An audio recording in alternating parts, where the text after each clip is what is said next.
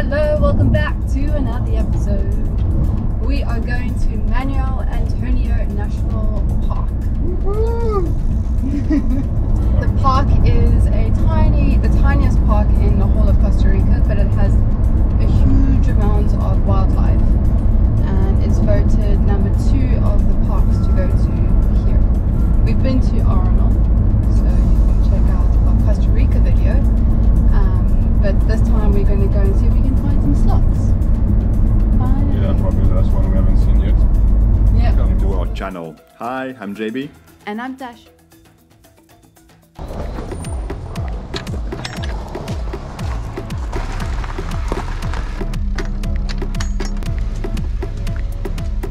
Good morning, my love. Good morning. Not sure how we actually purchase tickets there. So there's not a lot of information. They said we must purchase online. When I tried to purchase online, it took me through all these different websites, and I gave up. I hate websites don't work properly. But in the article is that there's a whole bunch of vendors before you get into the national park that try and scam you. Ja, precies. Yeah. So we need to make sure that, well, we obviously.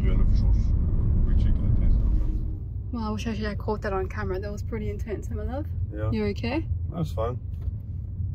So those scammers are real. Very aggressive. Yeah. I must jump on your car for you to stop. I'm like, yeah, They jump in front, like you don't do that. So there is officially no sign indicating the entrance. Basically, you have to know who to trust. Considering you can't trust anyone, it's very tricky. very intense. Like I don't understand how this is actually like. It's the national park of Costa Rica. How is this not? Yeah, it's not safe at all. Not safe. There's so many people which are like trying to scam you in like a space of 100 meters. So we just went to the end of the road to this hotel. You probably you have to consume later to park there. Parking is free, but you have to consume. But basically all the parking around you have to pay, so you have to choose who you want to give your money to look after your car. How do you get to here at this section? Like, fine on the hidden streets. Okay, so I still think we're going to go through a whole bunch of them. Oh yeah. Hi guys. Hola. No, thank you. Ah. Okay. Okay. So we found the entrance. Seem to be there. So it's definitely not through where the Google basically Google direct you into a trap. Yeah. This is basically Google lead you into a trap. $18. Yeah, you buy your own ticket on the computer. Because I think what you have to do is you have to register your passport number and that sort of stuff, so that's probably why you pay the extra $2. And you pay $2 if someone has to do it for you. So. Oh, this is the computer? So you do it or want me to do it? I'll do it. You do it. And then finish? Wait, let me just take one more picture. Sorry. Oh, you get it. So the entrance is here. Then you get to register on this computer there, and once you have your number, once you pay with your credit card, you have to go, I guess, there to actually enter like the checkpoint. So quite the process. I guess if it's high season, if it's crowded, it can take some time because there is one computer.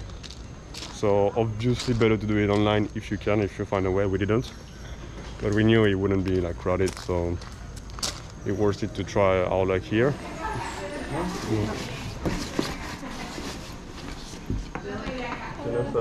Get the number? 9D4E68. This is like cafeteria, so maybe we can make our way down. So you can also pay for a guide with this big camera to shoot animal. I don't know how much it was. It was $55 per person. Wow, so if you can... I saw one though on Airbnb which had a really good rating for $35.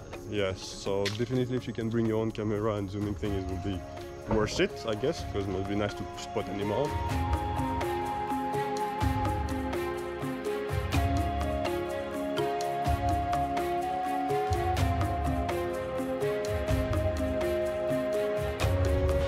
Oh, look at that. That's the one jumping from there.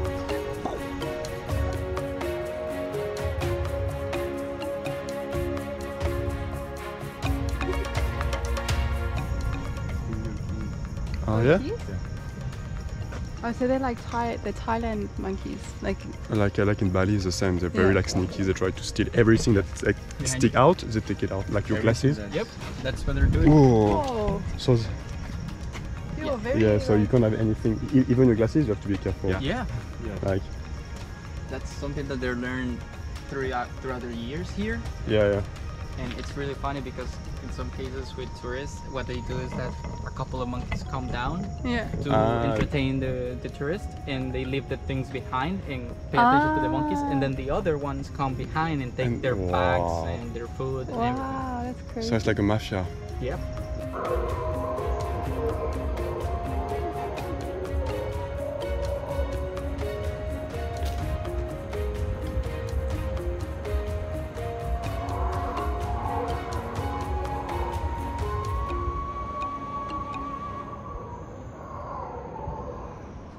It really does feel like Jurassic Park.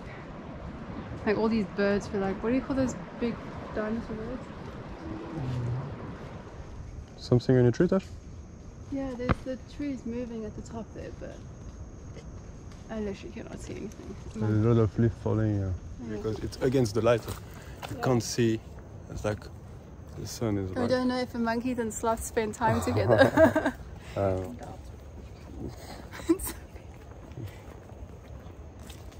Oh, my neck is broken.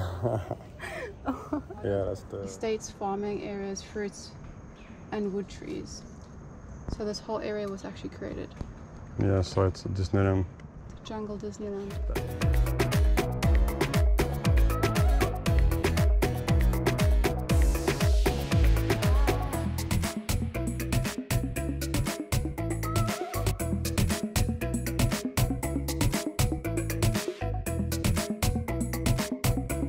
So we're just like kind of in the discussion that we realized that this national park is more about this beach behind me, as you can see, rather than I think the animal life. And we're really happy that we didn't spend $35 each to try and like look through a binocular to try and find a sloth. I mean, it's beautiful, and on this region, the central region, most of the beaches are black. So it kind of makes sense, I guess, to come and spend some time at the beach. But, what was I going to say? The issue is that you can't bring food. And I really don't want to eat, like that food looks so gross. Yeah, it's like, and you're gonna create more plastic by buying their food than bringing our own food. Exactly, so to be honest, like I think if they had to go, okay, you can bring your food, but you can't throw your food here. Yeah, because I mean, I would have loved to have spent the whole day at this beach now. Yeah. But I'm starving and I'm not eating it. Yeah, that's the problem. So we're gonna go and take a look around this section of the island, which looks like a little bit of like a jungle.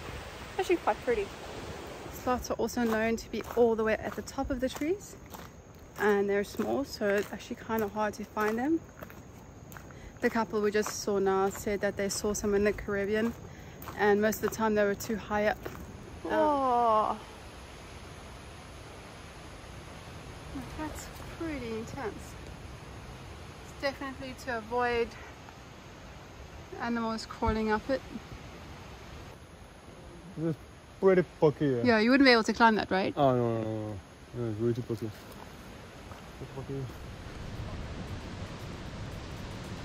Here, that was a fail for the sloth, but it's still a beautiful location. Do not steal my coconut.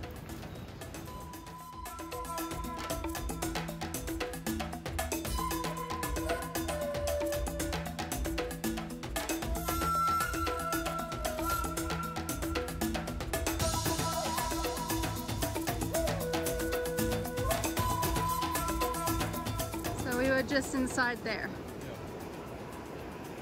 Like, it's not terrible. This is quite beautiful, actually.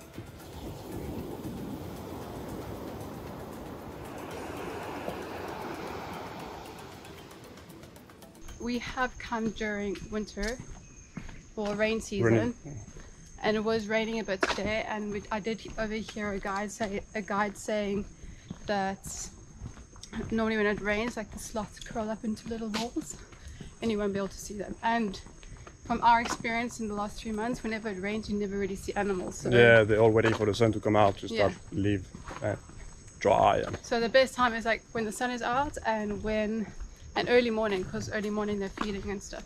Exactly. So maybe it was our fault that we didn't see. Yeah, maybe we chose the wrong day. Bad timing. But like I really enjoyed the hike.